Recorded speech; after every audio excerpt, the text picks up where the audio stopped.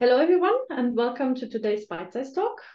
Here with me today is Matthias from the SciLife Lab Data Center, and he is going to tell us anything new about the NF Core website.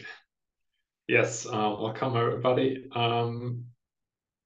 You might have already seen that there are some smaller changes on the website.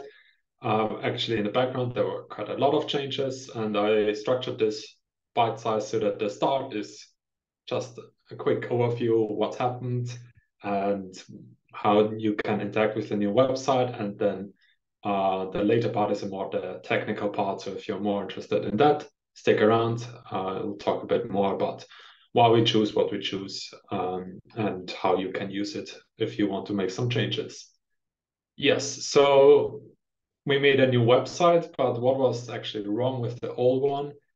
You might have seen more and more desperate messages from Phil over the years that we made some decisions which, came back to us, and also which includes also, for example, the hosting, where we kept crashing the or like kept overflowing the memory by opening the stats page on two different places. Stuff like that hopefully is of the past with a new website. And then he, I think at the beginning, jokingly just kept sending this message, especially to Harshal. But yes, I accepted this challenge. And then one wintry day last year in December, I went out to Nykvarn, which is really far away from Stockholm. Not so far, but it is outside of Stockholm. And we had a nice sit down in this in Phil's living room, and also then in this garage, to just start coding on this new website. And yes, started on like December 8th, and just 8 short months later, and a few thousand lines of code changes, we were at the state where we needed to, or we could launch the website. And we, pushed ourselves with some encouraging gifts. And now we have the new website. And what do you do now with it?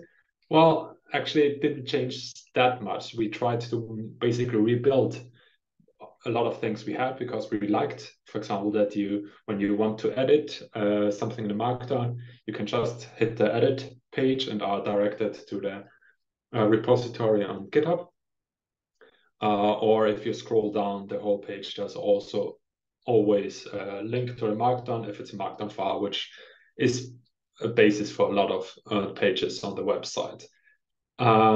If you are actually in the website repository, most of it lives inside the source/content folder, where we have this. And then for the about files, docs, and the events are the main files for which are rendered on the website. Of course, the pipelines are also rendered there, but they live in the pipeline repositories. More about that later. One thing you might encounter is that we have now stricter build checks for the front matter. So when you write the Markdown, you might have seen that we have this, not just Markdown in our files, but we have the front matter distinguished by the 3 dashes, which we use to collect some metadata about the file itself, usually title and subtitle. But here, for example, in the events, we also have a start date and a start time. And now, because we have so many problems with dates and like countdowns for dates and that they show up correctly, we now are stricter in how they have to look like. And but with the start time and the end time, we now enforce that there's a UTC offset. And if you don't do it, you get a build error shown, which looks like this, which hopefully has a helpful error message for you to know what went wrong. But that's not all what we can do now. We have cool other things. For example, you can have now more than one usage pipeline documentation, or same for outputs. So if you want, for example, to have like troubleshooting as its own site on the pipeline documentation, you just need to create a folder called usage output. You still need to have a usage.md and an output.md, but inside that subfolder, you can put whatever markdown file you want. And then it is represented on the website with this nice sidebar on the left, and also the icon itself changes a bit. Other things are we have a bit more markdown flavors now, or like markdown magic. You can have these things called callouts or admonitions. You might have seen now with the new template. We included them in every README. And the basic syntax is always 3 colons around basically a block quote, and then some signal words like note, warning, danger, or you can also customize it however you want, like you see below that you have your own icon and their own specific title. Another small useful things are like that we render now mermaid graphs. So if you don't have, if you want to quickly show a flow of some information in your pipeline or whatever you want to describe with a quick mermaid graphs, just write it like a normal code block with mermaid as the language, and you're good to go. It will be rendered then on the website. Actually, you can not only write Markdown, you can write also MDX, which is basically Markdown with a little extra, and the little extra are components. For example, here, a svelte component, you just almost write it like you would write it for Astro. You import it, then write your normal Markdown, but you can write this kind of HTML style in your Markdown, and this is then rendered as the actual component. But actually, all the rest of the file is normal Markdown syntax.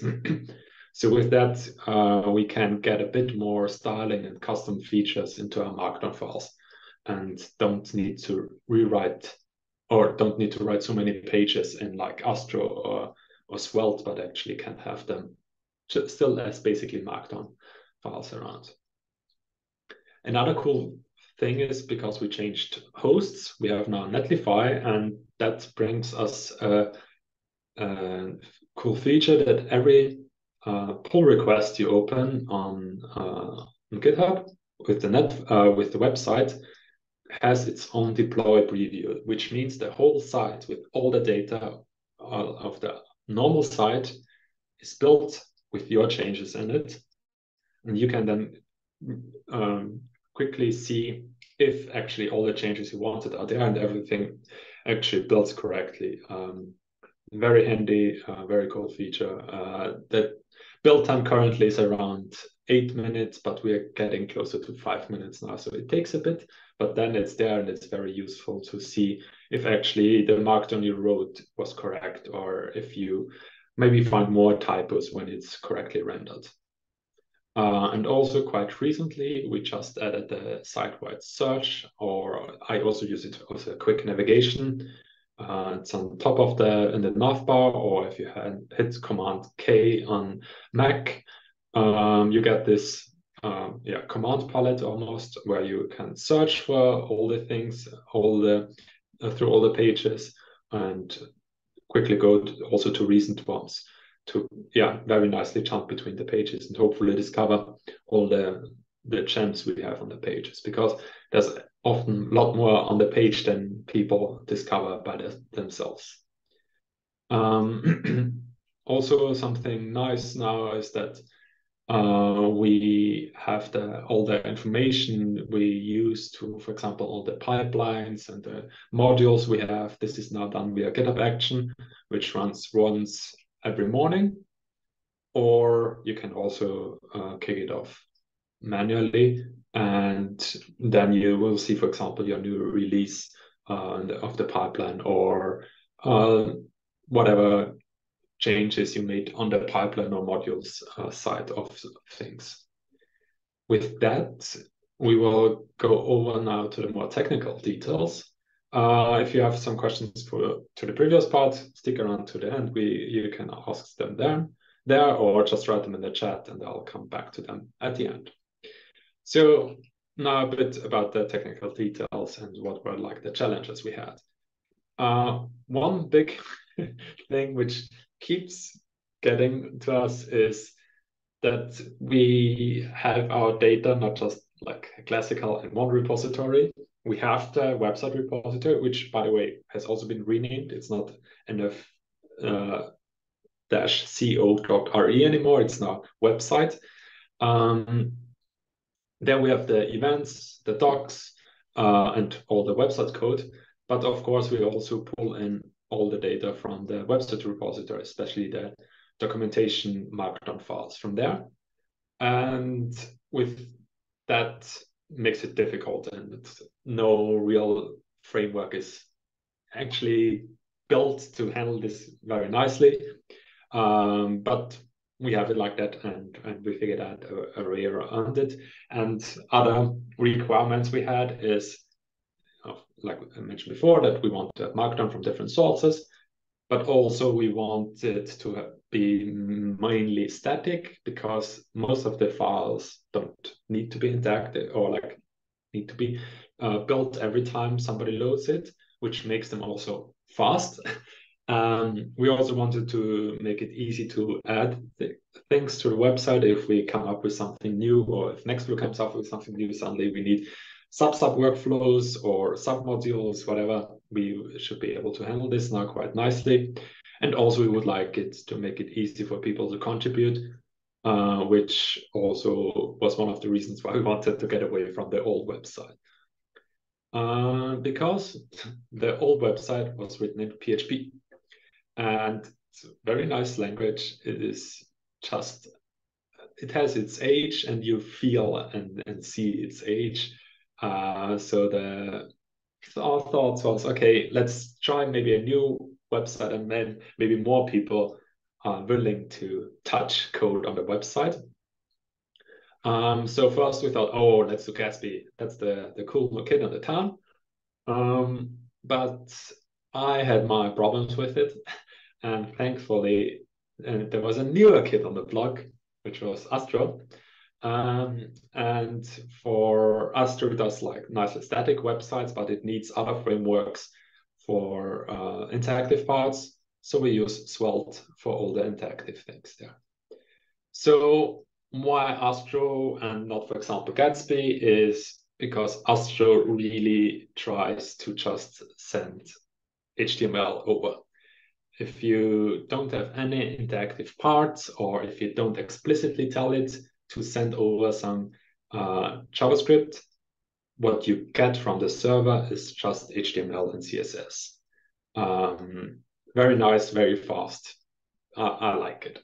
But you can still use some JavaScript. So it's not that you have to give up completely on nice features of JavaScript. It is just that it tries to not ship more than actually needed, because like for a lot of things we use JavaScript to like filter out things or get some information, but that is just happening on the server, and the user or the browser actually doesn't need to do a lot of these things.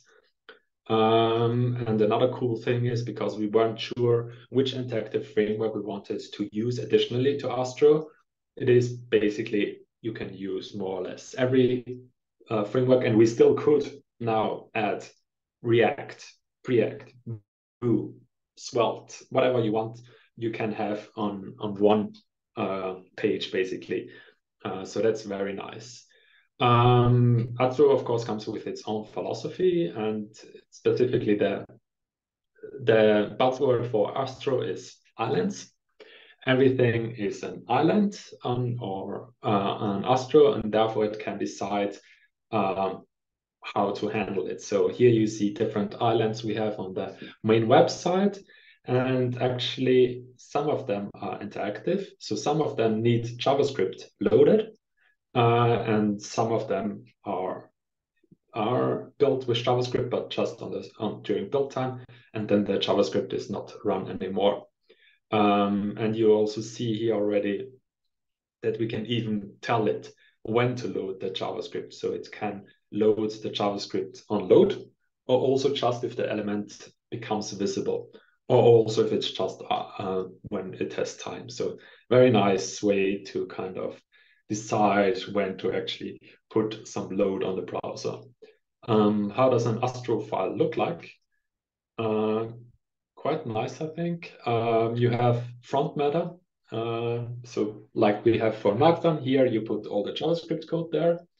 Then you put the HTML and GSX, and then the styling at the end, which is then component-wide styling, which means we can also could also reduce our CSS amounts quite a bit. We still have one biggish file, but it's not like dealing with everything anymore. We can now more nicely target our stylings just for the components where we want to have it.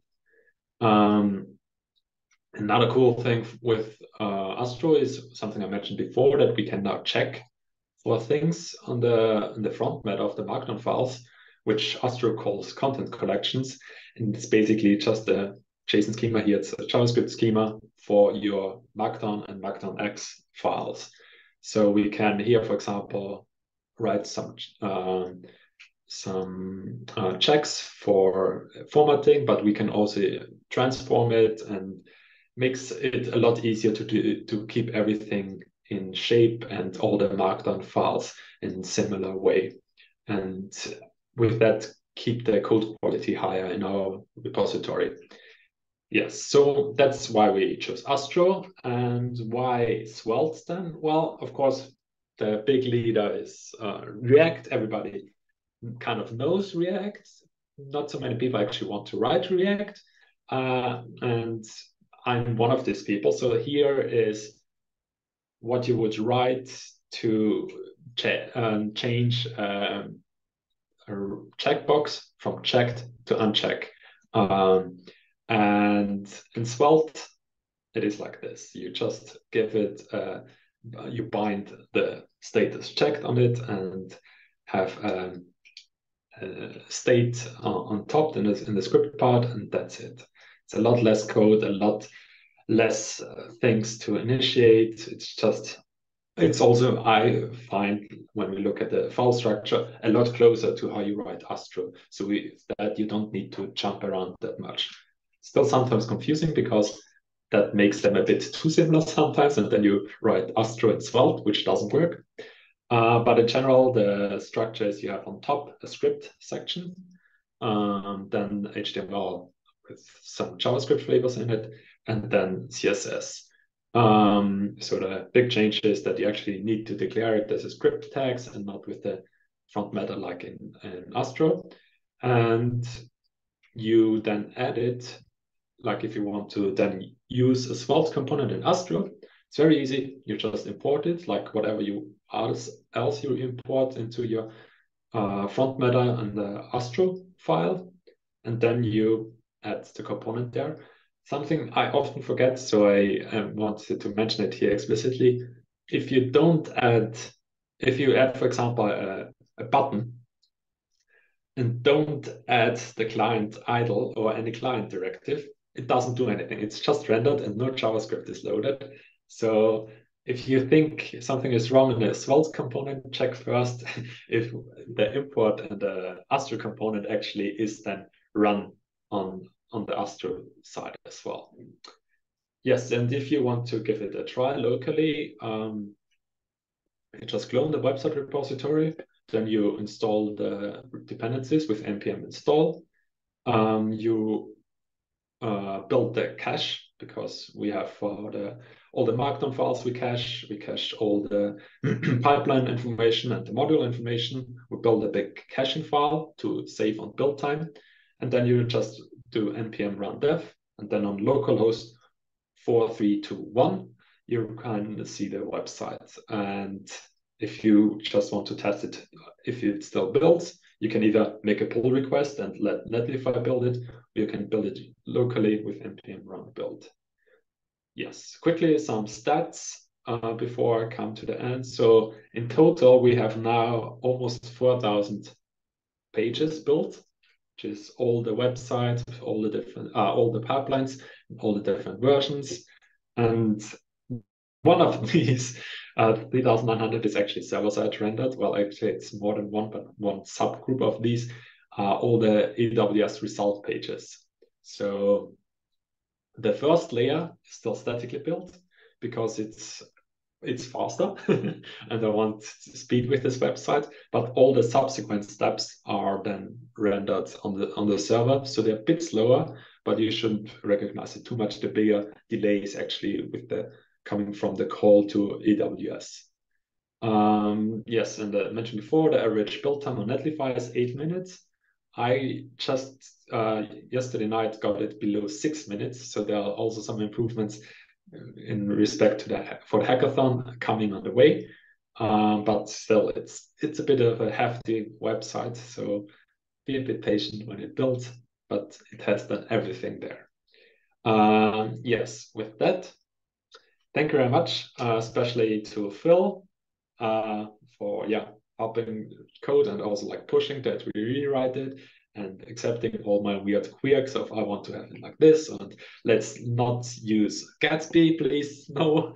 And also thanks to Edmund and also Matthias Seppa for pushing towards different frameworks, pointing different things out, and also keep pushing Phil that we actually rewrite this website, and the SciLife Data Center for financing me.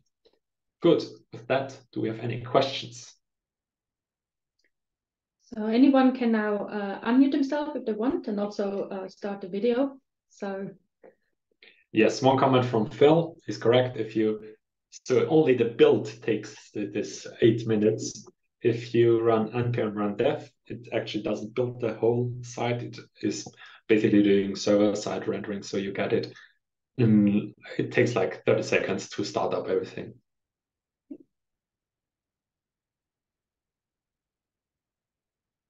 Are there any more questions or comments? Is there anything you'd do differently, Matthias, now if we were starting this project again? Would you still use Astro? Yeah, I think I would still use Astro, actually. I'm still very happy with it. Let's see how it develops, but like it just got, I'm still very happy of how little JavaScript you actually ship and what I would, well, no, I'm actually, for now, I'm still very much in the honeymoon phase with the website. I think it's like, of course, like all the stats pages and like maybe not write it in a JSON file, but that is something we will, of course, fix in the future. Yes. Is there anything else? Comments, questions, requests?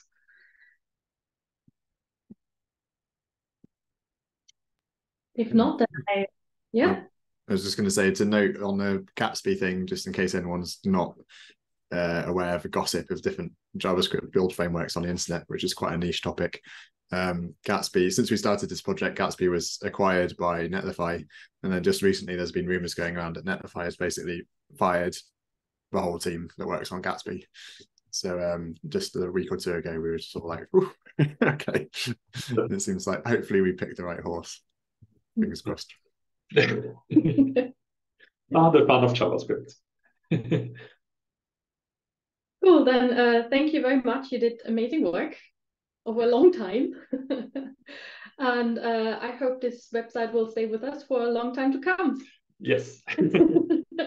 So thank you everyone also for listening. And of course, as usual, the Chan Zuckerberg Initiative for funding our bytesize talks. Hope to see you next time. Bye.